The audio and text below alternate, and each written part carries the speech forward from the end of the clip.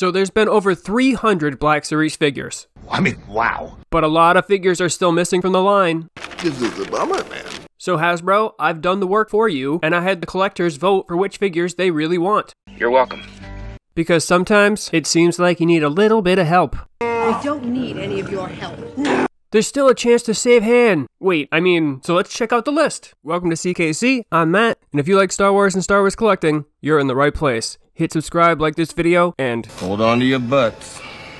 So here we are, another list. We've done the top 10 most expensive Black Series figures, the most expensive Black Series figures part 2, the most valuable Black Series releases, which includes everything, not just figures, and the most valuable releases part 2, the most shocking Black Series prices, either high or low, the most worthless Black Series figures, and the most worthless Black Series part 2, the best Black Series figures voted by you, the viewers, all of which are linked in the description of this video, in case you want to check them out. And we've done the top 10 missing Black Series figures from the line, also linked in the description, which brings us to today. The first top 10 missing figures video were figures that I wanted. A list from which I have nailed 3 figures so far that are soon to be coming out, which we have already deduced to mean one thing: Hasbro watches this channel. I mean, what else could it mean?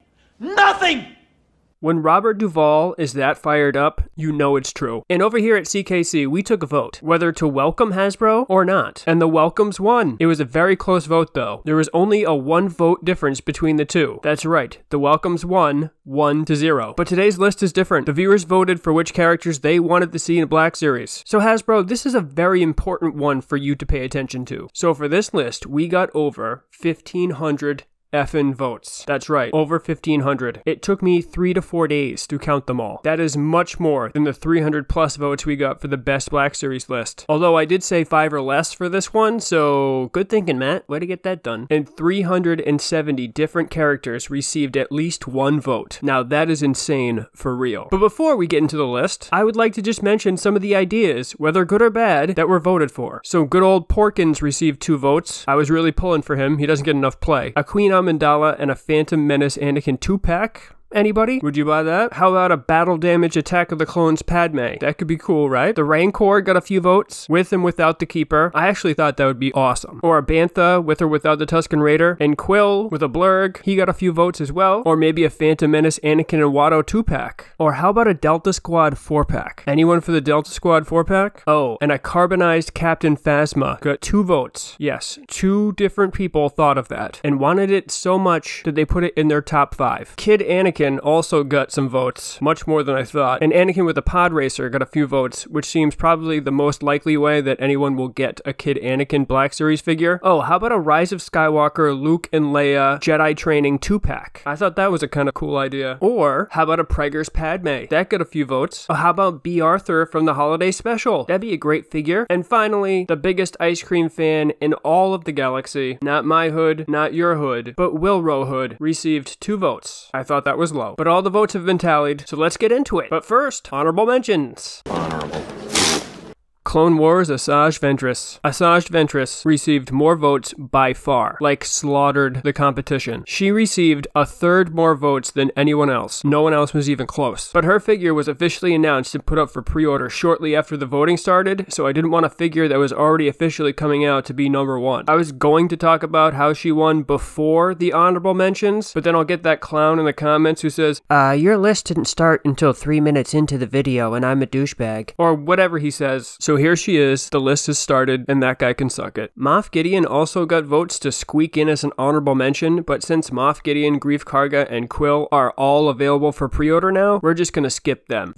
Ventress was also on my top 10 missing Black Series figures list, and it's about time she got some love. We need her in Vintage Collection too. That card would be sick. Like I said in the first video, we need more female villains in the Black Series, and I'm still holding out hope for Darth Talon, but Ventress is one of the most badass. Who else could take on Anakin and Obi-Wan in a lightsaber battle by herself like a boss? And I'm also very glad to see that at least one other lightsaber-wielding female also made this list, and the new figure does look sick. However, I do have a complaint. As awesome as as she looks in her earlier season purple outfit, I was really hoping to get her in black. Her in black with the red lightsabers would be the figure of all figures. Hopefully there's another Ventress release down the line with her in her black outfit, but for now, I'm happy with her. But we still need her in black. The Clone Wars pre-Vizsla. Always taking one step forward and then one step back, Hasbro released the awesome but long overdue Clone Wars Black Series wave, only to make them virtually unattainable by making the entire wave Walmart exclusives. Thankfully, the release of the Clone Wars wave has opened the door to other figures that have been lacking from the show, Asajj Ventress being one. But in that vein, you can't forget about pre-Vizsla, because his importance to the series is undeniable. The dude just hated peace.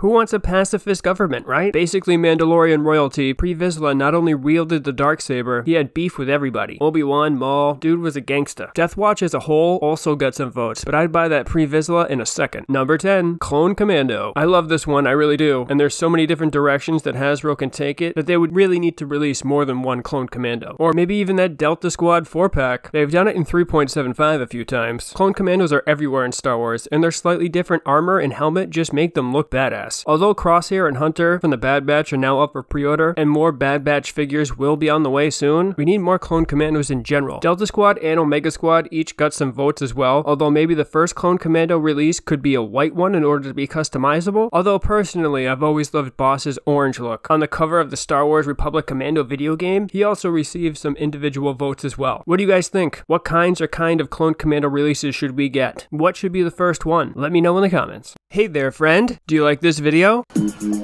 like what you see? Well, I have more content just like it. And if you don't like it, I have more content that's not like it. So how about you help both of us out and hit that subscribe button and hit that like button for this video. I got more great content on the way. Right, Frank? There's more coming.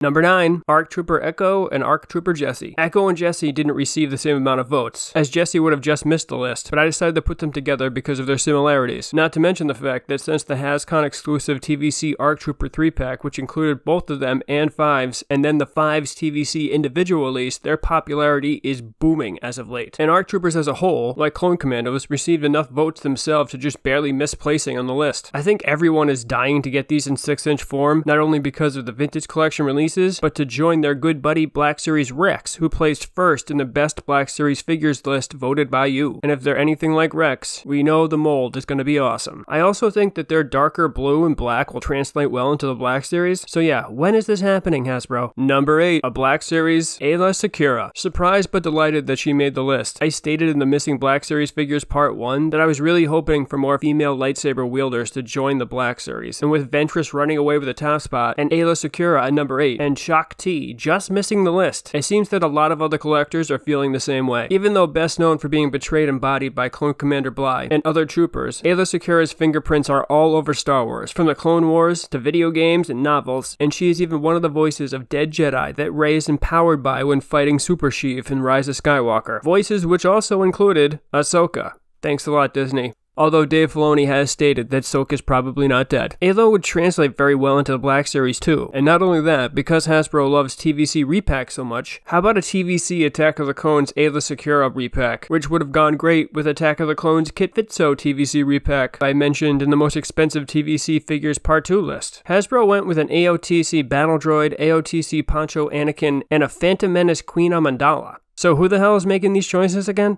Number 7, Revenge of the Sith, Darth Sidious, Chancellor Palpatine. How is this not a staple among Black Series figures? It completely blows my mind that this isn't a figure. Because Hasbro has slacked so long on Palpatine figures from the prequels, there's so many that need to be covered. We need him in red with his human face, and we need him in red with his Sith face, both of which appear during his attempted arrest scene. That could possibly be a figure by itself with an interchangeable face, which was actually suggested by a few voters. Also lacking from the line is the Senate speech Palpatine with the red outfit and the Sith face, which, in the movie, not a single person seemed to question him about for some reason. So this is how liberty dies. With thunderous applause. We're also missing the Senate fight against Yoda Palpatine. Maybe Hasbro could include a robe with the arrest scene Palpatine so he could become this Palpatine too. But let's not dress him with a skirt and a blouse like we did the TVC version, and maybe we could make the hood and the robe the same color this time? Also, not to mention, we're still missing any Palpatine from Attack of the Clones or the Phantom Menace. But I get this decision by Hasbro though. Like, who would want a figure of the main villain throughout the 9-movie saga, right? Nobody. Number 6, Savage Opress. Oh, I love this one. I can't believe I didn't think of it for my Missing Black Series list. So good work, people. Dude is a complete badass. He was Maul's apprentice, brother, and enforcer. He also apprenticed under Dooku, and he was picked by Ventress herself to be her mate and servant. Now that's a bad dude. And he would translate so well into a Black Series figure, I can see it now. Even though the Walmart exclusive Clone Wars wave is impossible to find, collectors want more Clone Wars figures, and I don't blame them. These new ones look amazing. Too bad we can't find them in stores, and Walmart will ship them all in envelopes so they arrive damaged. Like this one that came yesterday. Thanks, Hasbro. But Savage Opress is a must-have for the Black Series, and if we can get him and Ventress in a second Clone Wars wave, I might even be more excited for the second wave than the first. Number 5, Super Battle Droid. It's kind of surprising that the only battle droids we've gotten so far are B1s, and we're over 300 figures into the Black Series line, but the want is there from collectors, as Commando Droids, Droidekas, and Magna Guards all just missed being on this list. The B2 Battle Droid is in almost everything related to Star Wars, from books and video games in almost every episode of the Clone Wars, the movies, and even the Mandalorian TV show, so it's about time we get one in the Black Series. With the release of the B1 Battle Droid and the recent Attack of the Clones Black Series wave with Anakin, Obi-Wan, Kit Fisto, and Dooku, I wouldn't be surprised if we get a B2 soon, so collectors would be able to put together a pretty cool Battle of Geonosis scene. Number 4, Starkiller. Listen up, gaming greats. It's almost a slap in the face that you're this many figures into the gaming greats line and still no Starkiller. Come on. Not to mention the fact that his TVC figure is one of the most expensive on part 1 of the TVC list. We used to get like 3 packs of this guy every 2 weeks, and now there hasn't been a Starkiller release in like 7 years. People are still paying like $60 for his 3.75-inch Black Series figure and like $100 for his TVC figure. So maybe, just maybe, he might be a good candidate for a TVC repack too. But first and foremost, the Gaming Greats is a subline of Black Series basically designed for a Starkiller figure, and he probably should have been the first one out. And the fact that they've released 8, which is really 9 if you include the Purge Trooper, and he hasn't been one of them, but we got the Biker Scout and the Heavy Battle Droid first is mind-boggling. We should at least be on the second version of Starkiller right now. Number 3, Bib Fortuna. Also on my Missing Black Series figures list, it's awesome to see him on here. And numbers 4 through 1 are only separated by a total of 5 votes, not including Ventress. She ran away with it. So there's a lot of love for good old Bib. How do you feel about that, Bib? They wanna wonder. Bye. That's what's up right there, man. I was thinking the same thing. It's disappointing to me how few original trilogy characters made this list, because that's my wheelhouse, but both Lobot and Hammerhead just missed squeaking in, and I'd love to get both of them in the future. But Bib Fortuna is an essential piece to any Jabba's Palace display. So essential that it's baffling as to why he wasn't released around the time of the Jabba San Diego Comic-Con exclusive came out. Maybe they're saving him for the Return of the Jedi 40th anniversary, because I can't think of another rational reason why Bib isn't already a Black Series figure. You definitely need to include a Salacious Crumb with him too. We get 2 of Jabba's toadies together. I'd buy that in a second. Number 2, Clone Wars Maul. An absolutely amazing idea, and one I also had on my list. A Clone Wars Maul would stay on the shelf for no more than a minute before it was bought, if it even made it to the shelf at all. Some people voted for a Season 7 Maul specifically, which is also a good idea, along with Maul in a Mandalorian outfit, a cut-in-half Maul, Robot Legs Maul, Spider Legs Maul, and Maul from Solo, which, looking back, I can't believe they repacked Han and Lando 3 times from Solo and didn't do a Maul. Like, come on, if you didn't see the cash cow of releasing a Solo Maul, you should be fired. Maul from Rebels also stacked a few as well, which is also a cool idea. Another Clone Wars wave is basically a necessity at this point, and a Clone Wars Maul needs to be in there, no matter how they make them. But please include the Darksaber. Don't mess that up. Number 1, 5s.